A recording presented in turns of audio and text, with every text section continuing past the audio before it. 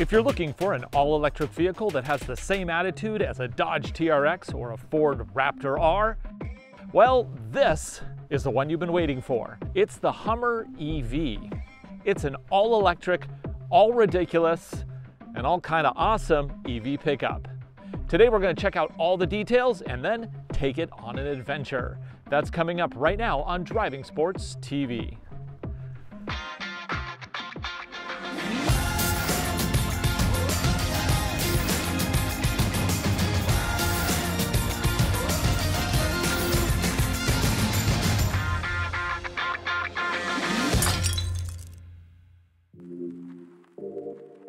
This is the 2022 GMC Hummer SUT Edition 1. It's an all-electric truck with features and styling that is guaranteed to turn some heads. Since the Edition 1 models like we have here are all sold out, if you are in the market for one of these, check out the Hummer EV3X. It basically replaces the Edition 1 in the lineup. Pricing of this 2022 model we're looking at today is $110,293 US, including destination. In terms of styling, I have to give this thing props. Everything from the two-tone paint to the almost cartoonish use of exterior hardware to the on-screen graphics that look straight off an Xbox. This is truck design turned all the way to 11. With the Hummer EV, the truck was designed around the powertrain, and what a powertrain it is. 3 electric motors providing up to 1,000 combined horsepower and up to 11,500 pounds of wheel torque. No, I did not make that number up. That is what GMC says. One of the electric motors is placed in the front, the other 2 are in the back. This produces mind-bending performance figures. 0 to 60 in 3 seconds, the ability to push 100% of motor torque to a single wheel. It also has a towing capacity of 7,500 pounds, which isn't bad. Charging is a big issue with electric vehicles. To make life with the Hummer as easy as possible, it has an ultra-fast charging capability. GMC claims up to 100 miles of range can be charged in as little as 10 minutes. Total range fully charged is estimated at 329 miles. More than just a vehicle, this GMC Hummer is the first product from GM using the new Ultium battery system. So it's not just a product, it's a showcase for GMC's future. This is, in all intents and purposes, a concept car you can actually buy and drive today, which is nuts. Up front, you get additional storage. Just hit a button hidden down here. Yeah, there it is. This test vehicle also has the removable roof panels. This is where you would store them if you want to go open air motoring. Let's see if we can pop this off. That one. But because it's currently winter in the Pacific Northwest, yeah, we're not doing that today. Believe it or not, these are 18-inch wheels, and we have these huge mud terrain tires. These are Goodyear Wranglers, and they have big chunky treads. Actually, are they snow rated? I don't think we have a peak rating on these ones. Nope, we do not, but they are in a 306/70R18 fitment. In the back, you get a 5-foot bed because this is, of course, a lifestyle truck, not a work truck.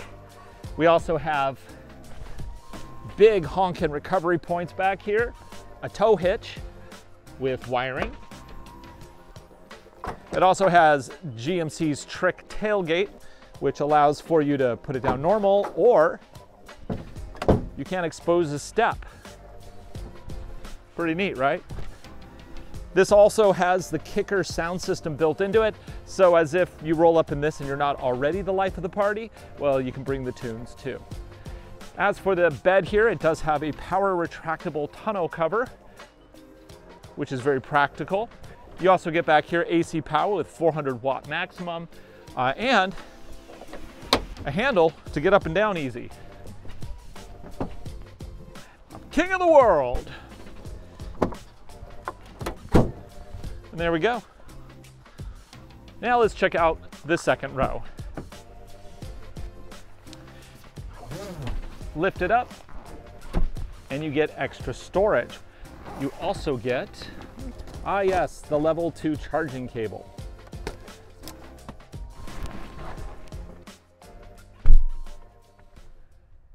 You know, it's like being a little bit in the future. We have this whole glass panel roof, which lets in so much light. Everything is very angular. It's a very unique look. It's actually really cool. I honestly, I thought this thing would be super dorky, but like in person, it's pretty awesome. Anyway, down here we do have aircon for the second row. We also get 3 stages of heat on these seats, plus a USB-C and a USB-A, plus a little bin down here to put your stuff, which is nice. Do we get an armrest? Yes, armrests with integrated cup holders. Of course, we got mud mats down here too. Oh, and AC power. Yeah. The seat is a little bit firm and it doesn't support very well, but you know, it's the second row of a truck. What do you expect, right?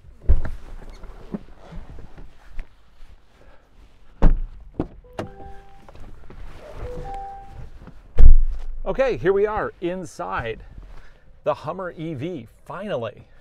So my first impression here, I am shocked that they actually took the same vibe as the original Hummer and they've just moved it forward what feels like 50 years, 50 years into the future. This is very much like the old Hummer, even with the whole kind of, I don't know what you would call that, the big lever gear shifter, the huge center console, the very wide feel for everything. Man, and of course it even has the 3 wipers up front because it's such a wide and narrow windshield. Man, if this doesn't get you seen on the road, I don't know what will. We get these 2 gorgeous screens. This one is, of course, the main gauge cluster. It changes depending on what drive mode you're in. We also have this display over here, which is a touch screen. It's fairly responsive. There's a slight lag that I would like to see a little less of, but it's definitely usable. And when we switch our drive modes, we get these just insane animations.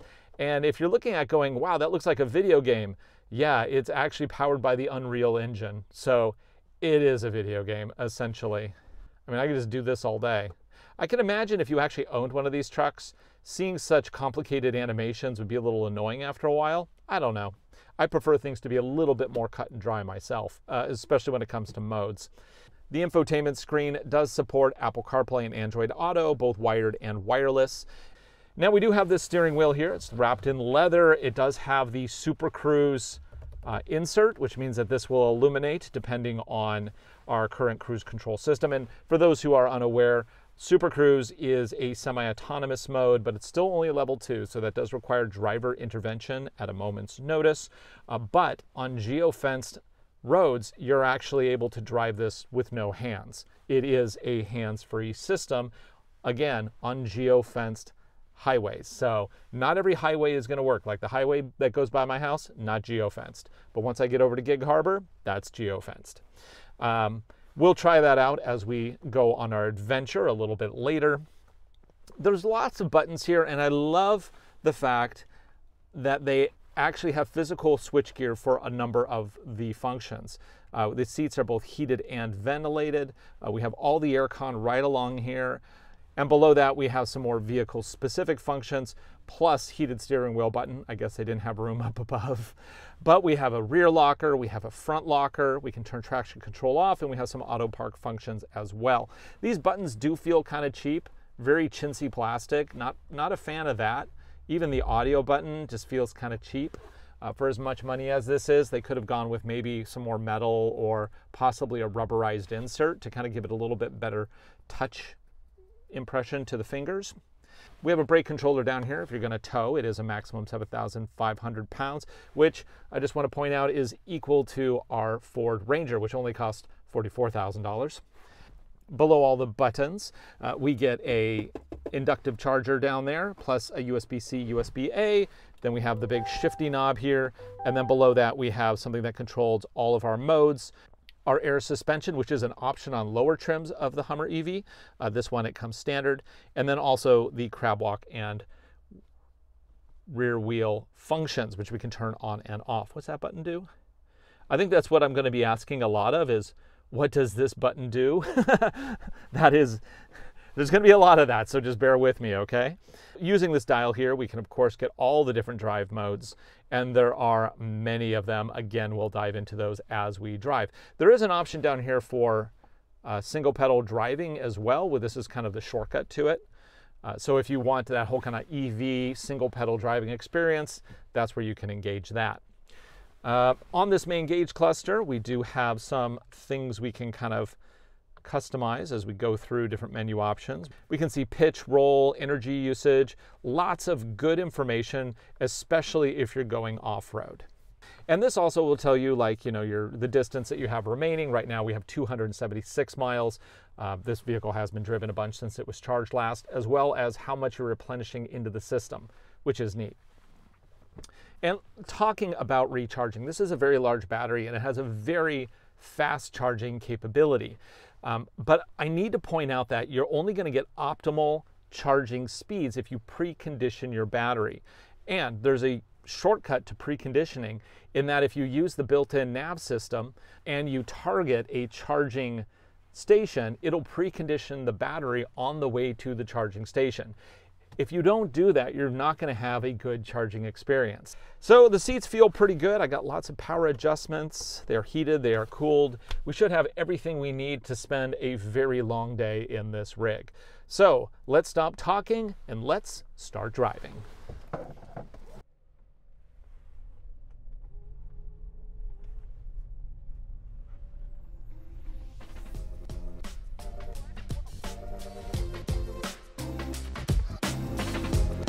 So it's been a little bit of time. I went and got some coffee. It's been 49 minutes and we've charged now from about 40% of total capacity on the battery pack all the way up to 83%. Now the peak charging rate that I saw with this was around 250 kilowatts, which this is up to a 350. So it's kind of nice to be able to find one of these high capacity units. So according to the gauge cluster, we have 280 miles, which should be more than enough to get to Ellensburg, to take the Ridge Road up to the University of Washington Observatory, which I think is going to be fun. We should encounter some rocks, some snow. We have enough miles now, so I'm going to go ahead and unplug and we're going to hit the highway.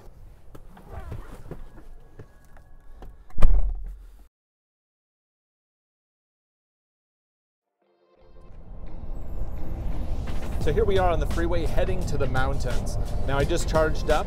I hit about 83–84% because after that it really takes a long time to get that last little bit of charge. And we do have a schedule to stick to today. Our current range is showing us 277 miles. I have the trip reset and we're going to see kind of how many miles we chew up on today's adventure.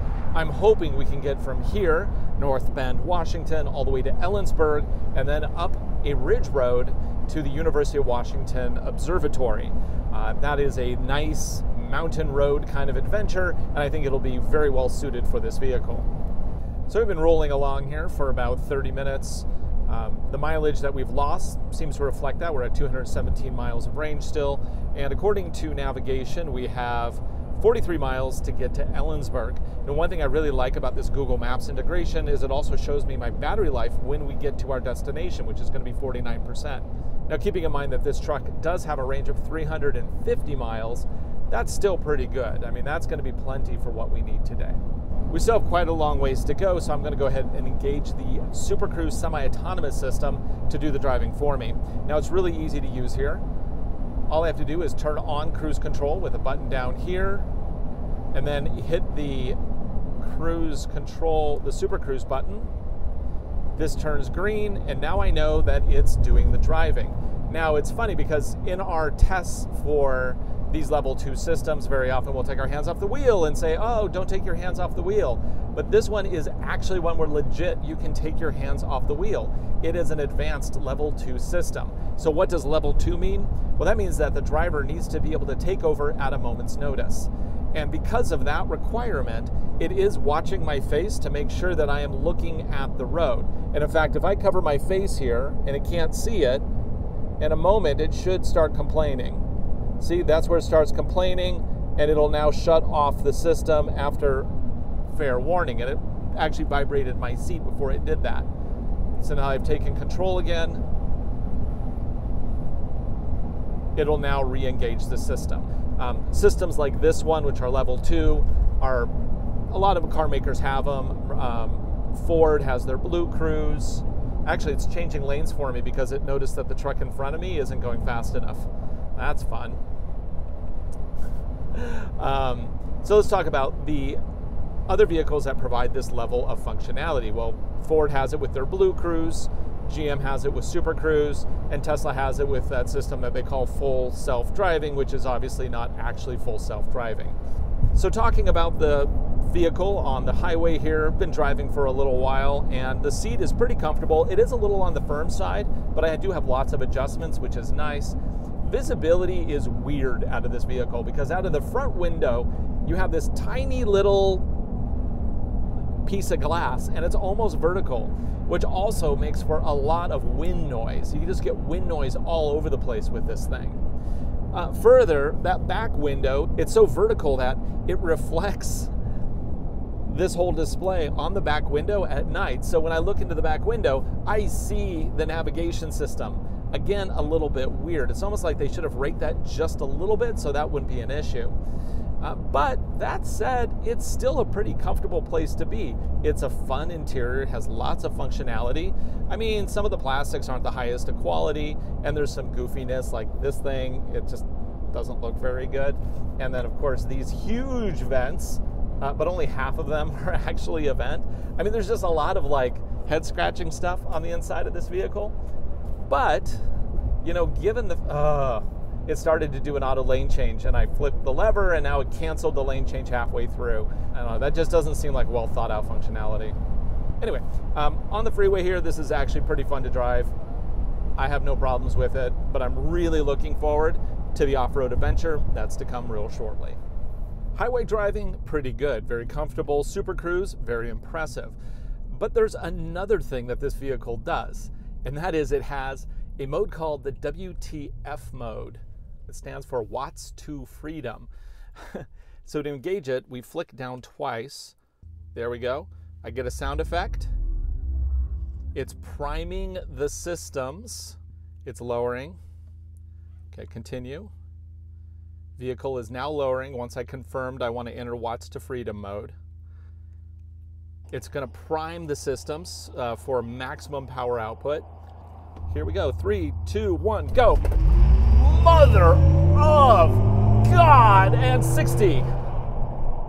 Woo-hoo-hoo. Nearly 10,000 pounds moving that quick. That, ladies and gentlemen, is insane. And just go right into it again. What? Which is cool. So it takes a moment to prime the system, but once you're engaged in that mode, you can do this all day long.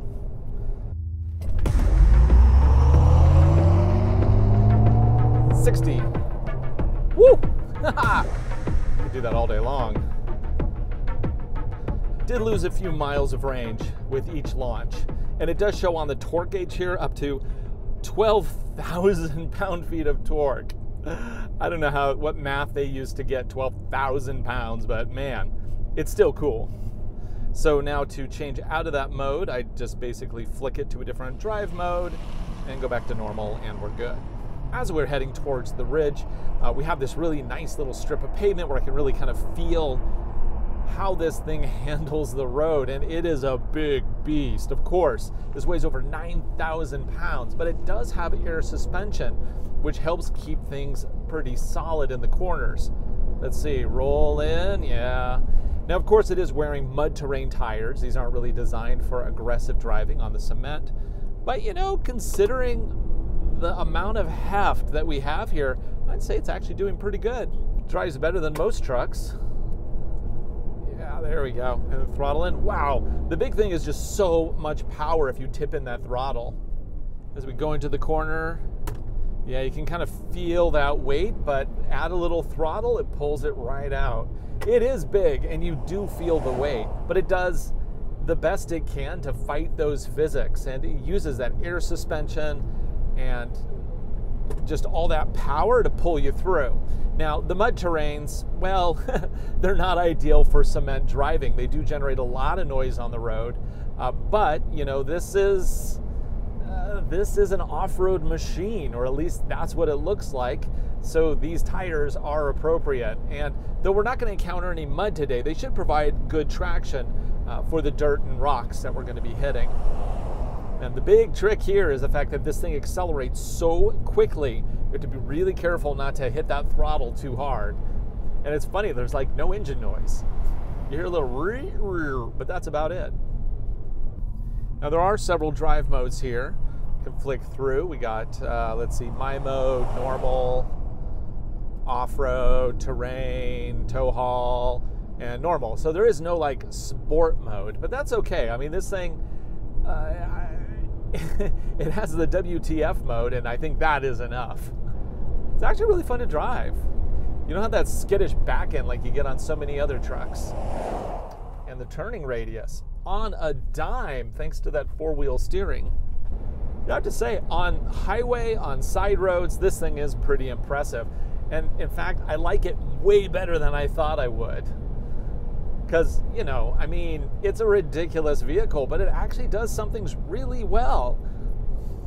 So the air suspension isn't going to be standard on all trims, but I think that it really does transform this vehicle because it is so heavy and it counteracts a lot of those issues. So this road is interesting. It's dirt, and then it turns to ice, and then snow, and then back to dirt again. I think it's really kind of it's an indication of what we're going to be facing today. I'm expecting this road to be completely frozen over. It is currently 20 degrees, and it was overnight 9 degrees. So any water that's out here is likely going to be mostly frozen. It's possible that in some of the sunny areas it might be a little bit muddy, but probably not a lot of that.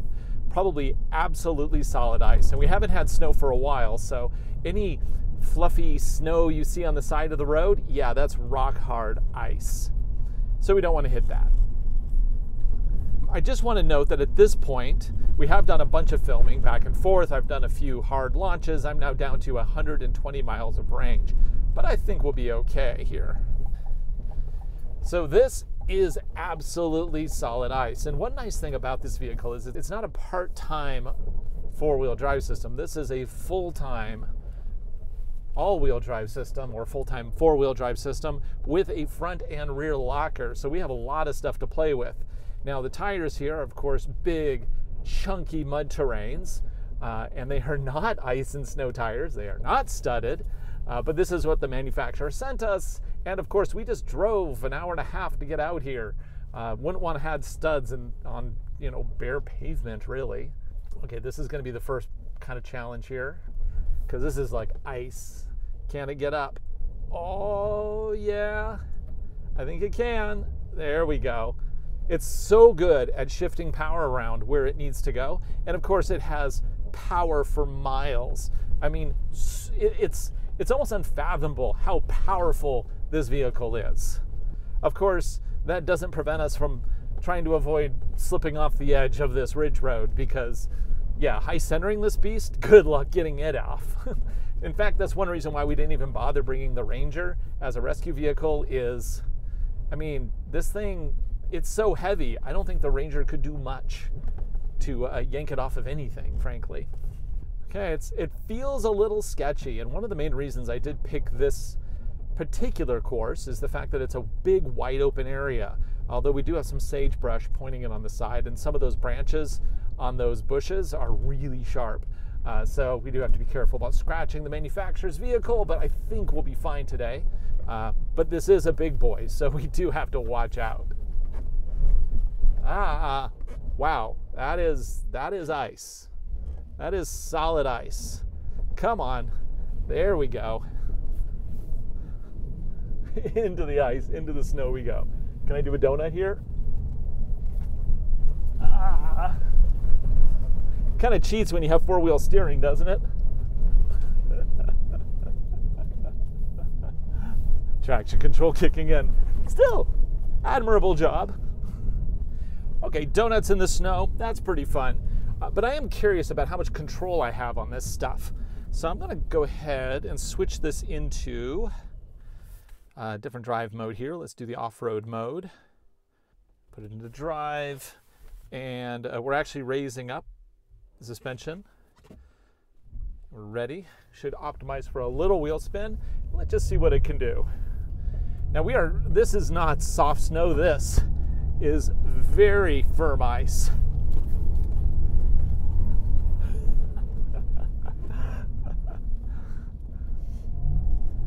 Wow, the suspension does a great job of soaking up this really, really rough surface.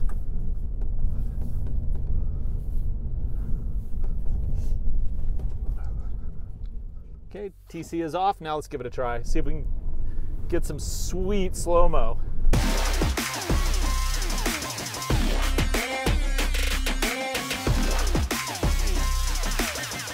Yes. Snow machine. What?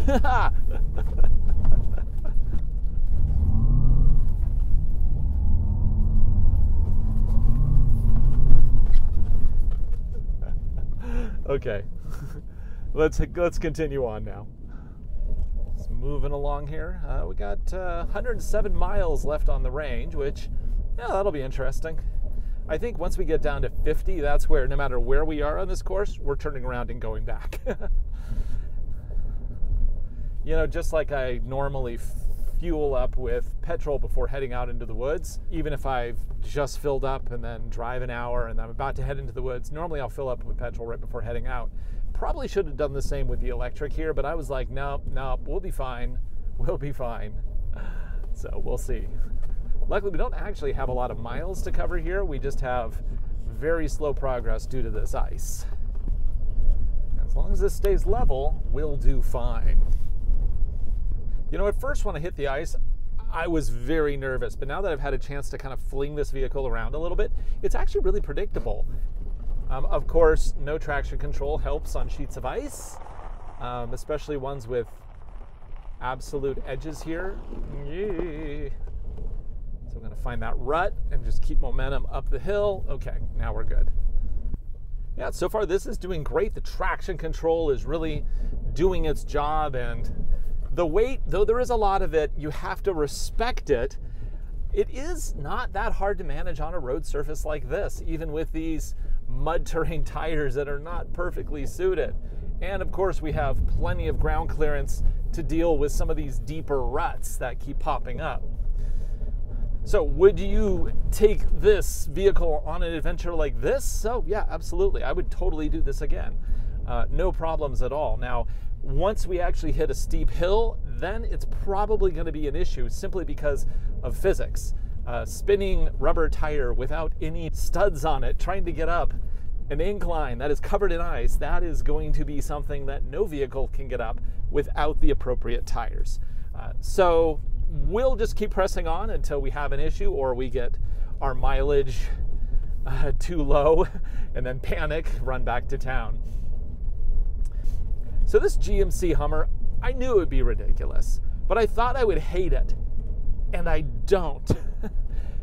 Simply because the platform has so much capability. Yeah, it's wrapped in a Tonka truck style, you know, straight from the Xbox Halo game kind of exterior. But, you know, if you look at the technology, it's really impressive. How fast it recharges, the 350 miles of maximum range, even just the all-wheel drive capability of this powertrain. It's all very impressive. Of course, if you're not into this kind of crazy styling, they will have a Silverado version of this, and I'm really looking forward to the release of that vehicle. Now, in terms of recovery gear, what do we have today? We have a shovel, because honestly, I don't know what else we could possibly use to recover this thing. We do not have a vehicle big enough to pull a 9,000 plus pound vehicle out of a high-centered situation. So, work with what we got.